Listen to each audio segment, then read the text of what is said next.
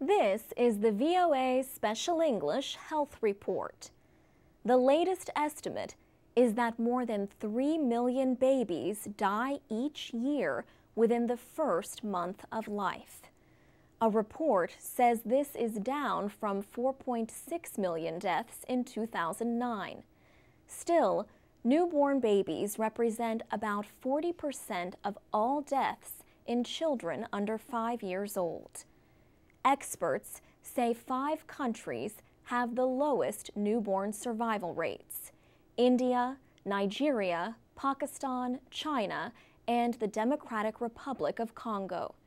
India has 1/4 of all deaths within the first 4 weeks after birth. The report is from the private humanitarian group Save the Children and the World Health Organization. Dr. Joy Lawn from Save the Children says simple actions can help save lives. Not delivering the baby onto a dirty surface, drying the baby, keeping the baby warm, and feeding the baby straight away resulted almost in a halving of the newborn deaths in a very rural area in India. Dr. Lawn says having trained medical workers present could also save many babies and mothers. If you had the health workers with the right equipment and the right drugs in these settings, definitely maternal deaths, neonatal deaths, child deaths could be halved. And the equipment does not have to be complex.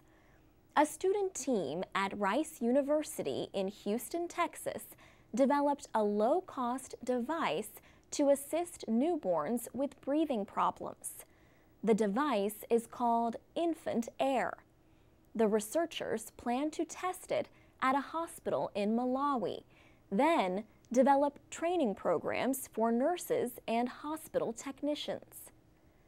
The World Health Organization estimates that about 1,500 pregnant women die each day. Millions more suffer infections or injuries from pregnancy and childbirth. A recent conference in Washington presented winning ideas in a competition called Saving Lives at Birth.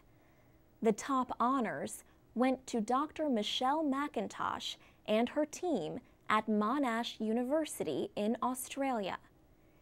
They plan to manufacture a dry powder containing the drug oxytocin.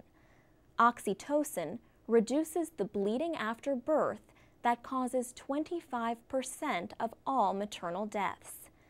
The powder would be used in a spray that the mother could inhale into her lungs. The contest organizers included the U.S. Agency for International Development and the Bill and Melinda Gates Foundation. There is evidence that programs to reduce newborn deaths are starting to make progress, especially in parts of South Asia. But progress is slower in Africa. The new report says Africa could need more than 150 years to reach the current survival rates in the United States or Britain. For VOA Special English, I'm Alex Villarreal.